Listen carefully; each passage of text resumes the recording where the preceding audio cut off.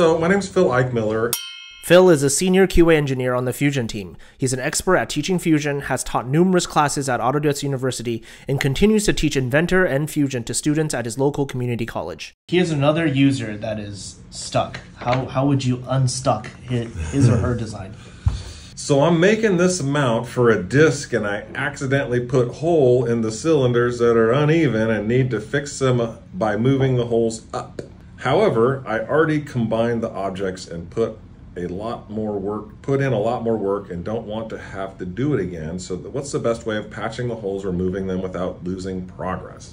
That is an absolutely great question, and it gets to something that's really key about how I teach Fusion. If the holes were sketched out in a parametric way to begin with, then you could just go edit the location of the holes earlier in the timeline and move them around. This model has a timeline. So in theory, the holes were positioned by some command, either a sketch or the hole command, and you theoretically could go edit that. Now, that's not always the easiest thing to do. You could have thousands of features scrolling around in the timeline's not that easy. It's just a lot of work, right? And all you need to do is move the hole a little bit. And so there's this balance where you're saying, well, maybe at the end of the timeline, the hole just moves a little bit. And Fusion has some tools for that. Let's just work at the end of the timeline. And this is the way I like to think of it.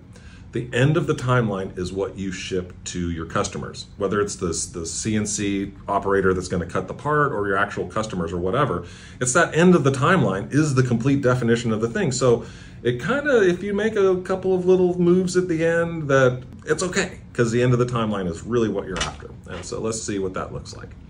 This is all about being practical and just getting it done. The top question is, well, can I just recreate the holes? So Fusion is really tolerant about deleting faces.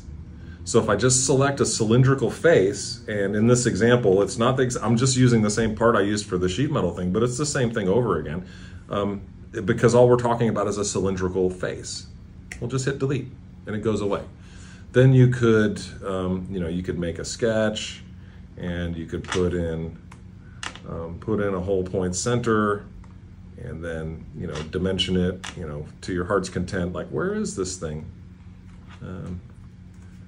Right? You could even turn on automatic sketching to help you finish it out. So say, okay, so it's got a location. I don't know if you like that location or not.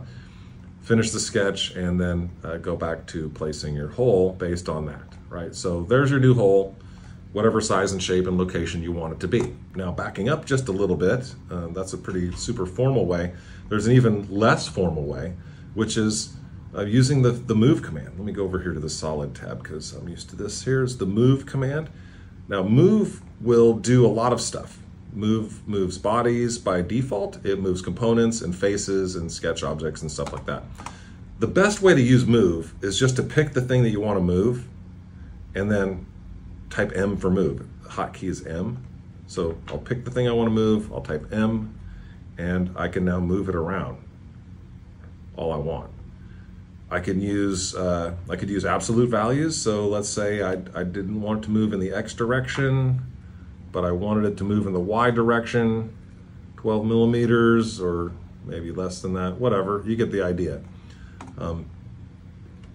There we go. So the move command, you can give it an absolute delta, or you could decide to pick something like any of these other options, like point to point or point to position. So if you know the center of the hole is moving to 0, 0, 0, you could type that in, that kind of a thing. So either just delete it or move it.